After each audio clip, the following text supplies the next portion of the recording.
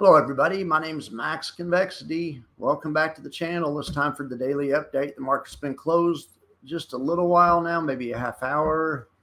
I'm sorry, more like an hour and a half. 4:19 here in the Central Time Zone. My apologies.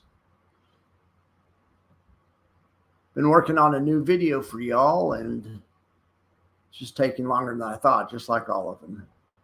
All right. So here is the 5-minute max spreadsheet. Now, the first thing I check when I look at this spreadsheet is the two columns on the left where it's green and red. The high yield ETF outperformed in 3 cases today, 3 out of the 6 cases. The benchmark was ahead on QQQY, IWMY, and TRES, the Treasury Alternative Fund. On the other ones, the high yield fund was actually trailing, like JEPY actually was a little bit behind its parent asset, reference asset, which would be SPX.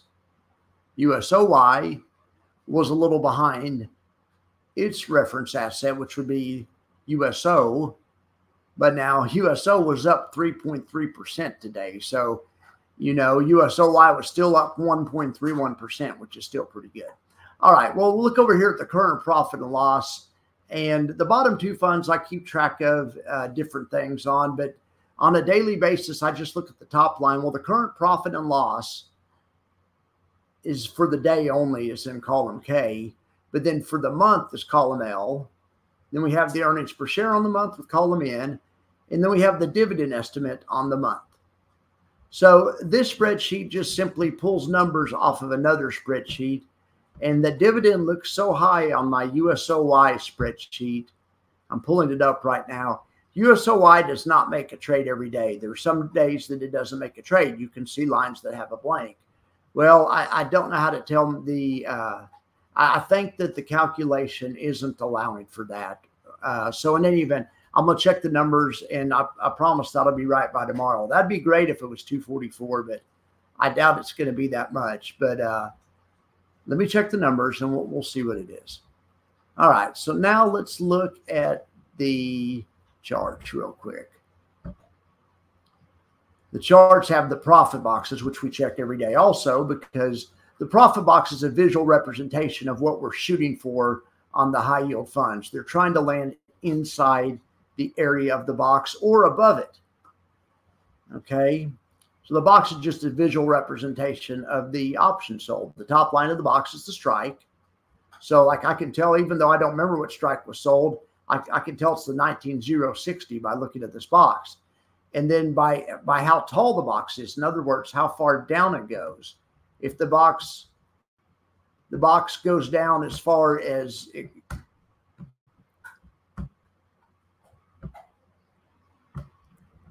the amount of depth, it tells you how much the option was sold for. So 1960 is the strike price. If we went to 19,060 is the strike price. If we went to 960 right there, that would be if we sold that option for 100 points. Okay. If we sold the option for 200 points, it'd be 860. Remember, when you're selling options, you're a short seller. So you're selling high and buying back low. So the higher, the better. So we want these boxes to be as big as possible, but the market sets the price of the options. But you can visually tell by looking at the boxes how much premium they were able to gather that day. Sometimes some days they're able to get more. Like on this day, they sold that option for a lot. There's different factors that go into it also. All right, so that's on NASDAQ. Let's check S&P. It's going to be the same looking thing. JEPY is the high yield fund. Look at this. It finished above the strike price, so that's max profit. That's nice. Then, of course, there's Russell 2000, and the high yield fund is called IWMY. Now, this fund had a big gap down this morning, but rallied all day long and rallied back almost to the max profit line. Almost got there. Great job, IWMY. All right, now let's check out USO. The high yield fund USOY trades USO options. I didn't make this profit box come far enough across. They sold this option. It doesn't expire till Wednesday. This is the one that I'm having to check the strike prices on. All the other ones do daily expirations. This one, doesn't. So that's why I'm suspicious. I may need to relook at my estimation formula. I think it's overestimating. Okay, so this is the area these guys are shooting for. So these guys are shooting for, they want to be in this box or above. So the market, USO, could drop all the way between now and tomorrow at the close, could drop all the way to 71, and this thing would still not lose money. Okay, TRES is the fund. It's a Treasury Alternative Fund, a Defiance fund. It tracks TLT, and they have a different situation. I'll need to make a special video on them, but let's just look. I have an option calculator that calculates the value of their position in real time. Okay, so this is today.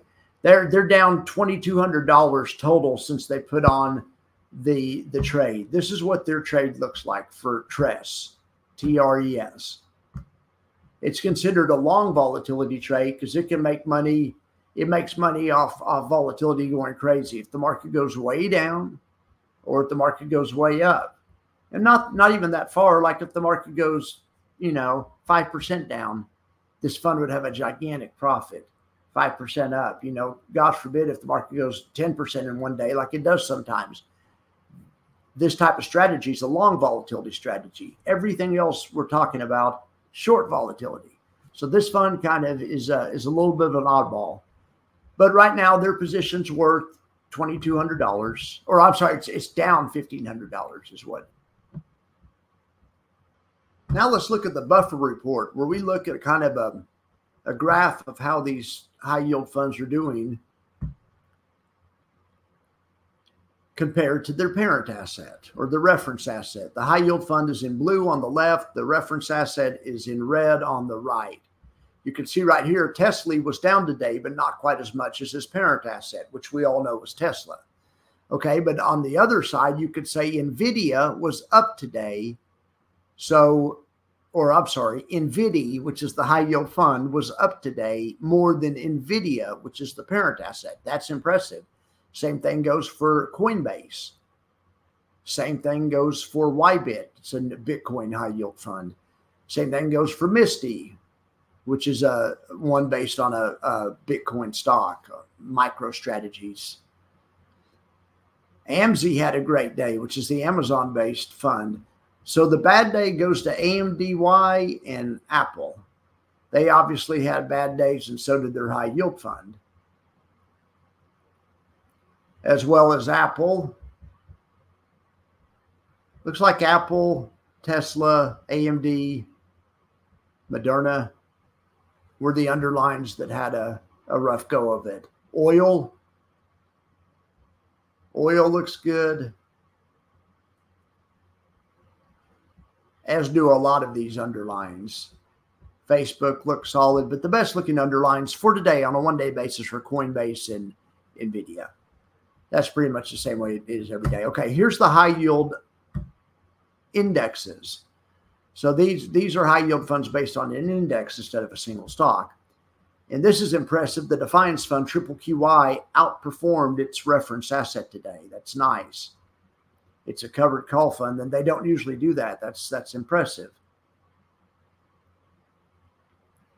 So we had some good outperformance today. IWMY, the Russell 2000 daily short put fund, also outperformed its parent asset, as did IQQQ.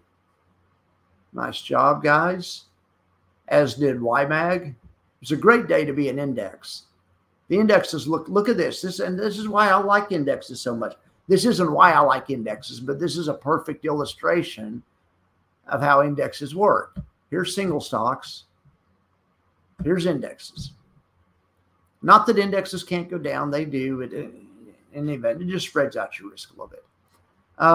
But there's good performance. The only really poor performance in index land was TLTW. which is a covered call fund based on TLT. Let's pull up the chart of TLT again. Oh yeah, TLT was down big today. These are 30-minute bars, but look, TLT gapped down big yesterday, then traded sideways during the day, then gapped down big this morning, traded sideways. What do we do tomorrow morning? Probably gap down big again. I don't know. We'll see. All right, I'll be back tomorrow, and we'll have more updates. I appreciate you guys. Have a good day.